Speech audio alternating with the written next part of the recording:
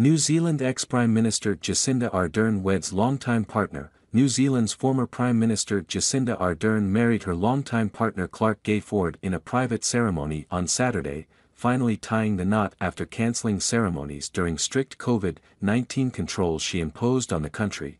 Ardern, 43, and Gayford, 47, got engaged in May 2019 and were meant to be married in early 2022, but the ceremony was cancelled due to her go-hard, go-early approach to the pandemic, which allowed New Zealand to keep deaths from the virus low. She became a global icon for left-leaning politics and women in leadership as Prime Minister from 2017 to January last year.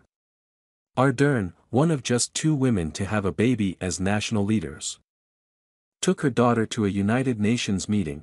The wedding took place in Hawke's Bay at Craggy Range Winery on the east coast of New Zealand's North Island, about 310 kilometers (190 miles) north of the capital Wellington, an Ardern spokesperson said by email. Official photos showed a smiling Ardern wearing a white halter neck dress, while Gayford wore a black suit.